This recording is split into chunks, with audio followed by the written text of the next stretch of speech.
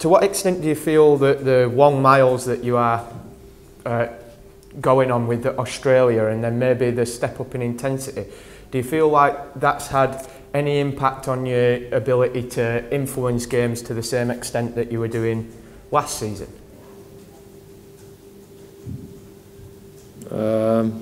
Not really, because I was doing the same thing last season. So yeah, I've got less games this season compared to last season. I was doing all the travelling and playing international last season, so it's no difference. Just yeah. Obviously, these are the games that, like you mentioned, as youngsters, you kind of dream of playing in and envisage yourself playing in. What are your emotions going into the game? We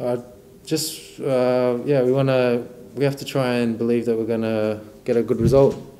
And yeah, every player has to focus on their individual jobs, and collectively, hopefully, it's a good performance from the team.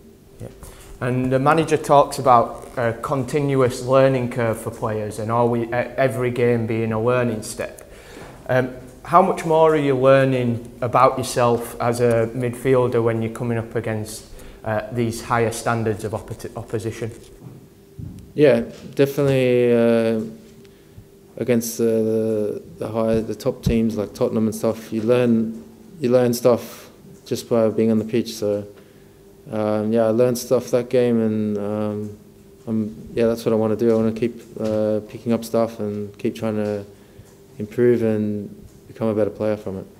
And finally, for me, what is it that you're expecting from Man United tomorrow? I mean, the last couple of games they've been quite reserved in their approach to it. What is it that you're expecting from Man United, and how do you think you're going to be able to counter that? I'm expecting a very good team.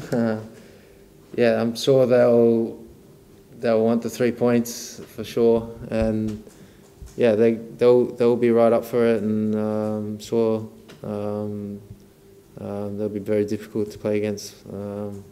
Yeah, but we have to focus on ourselves and try and be at our best to have a good performance. Thank you.